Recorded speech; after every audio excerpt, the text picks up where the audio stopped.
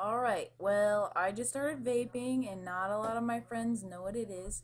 So I'm going to tell you, this is your battery and it has a little screw end in there and that's where it charges. You just put this in your charger and it takes like an hour for the ones that I bought, and then you screw it in like this.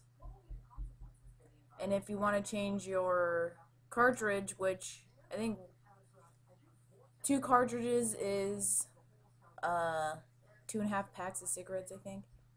And you just keep turning it and it will come off. So that's your atomizer. That's what makes the vapor and stuff. And inside there is where your juice and your nicotine and all that kind of stuff is. And then you just take a drag on it until the LED light goes out. But sometimes I can't take the drag long enough because I've been smoking since I was 16.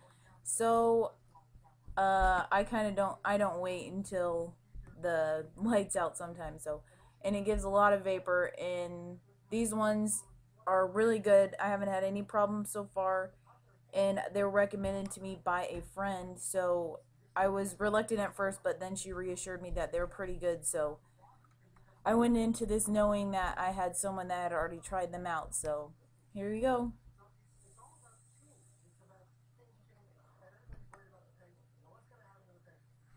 And it's harmless vapor.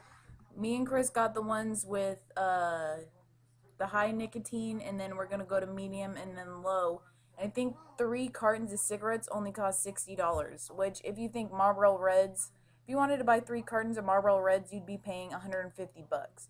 So you get a crazy good deal, and it hits the back of my throat. They come in Marlboro, camel, clove. You can get them in vanilla, peppermint. They're just awesome. I'm gonna do it one more time.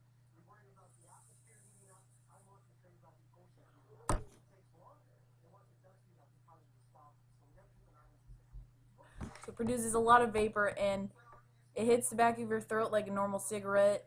And like I said, you can get any type of nicotine or you can get no nicotine. And it comes in a lot of flavors for those. A lot of my friends like the cloves. So I don't know. I give it an A plus. And I just woke up this morning. That's why I look like shit. And I put a beanie on. So that's the electronic cigarettes.